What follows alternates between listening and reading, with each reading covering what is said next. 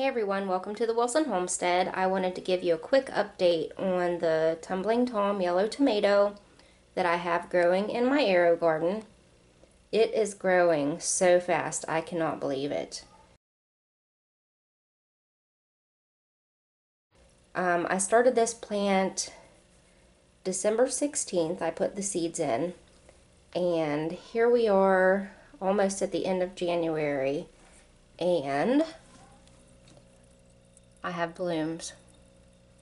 Now, typically a tomato plant gets pollinated by the wind or by bees, and since we're inside and don't have any of those things, whenever these blooms open up, I need to come in and shake them around a little bit so that way we get fruit set.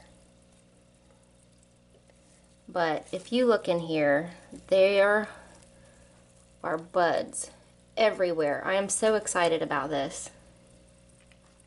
But it has actually grown quite a bit bigger than I thought it was going to. This light hood that's on here is raised as high as it can go, so I'm kind of hoping that it'll slow down a little bit with the growth and put on some fruit. But you can see, I mean, buds everywhere in here.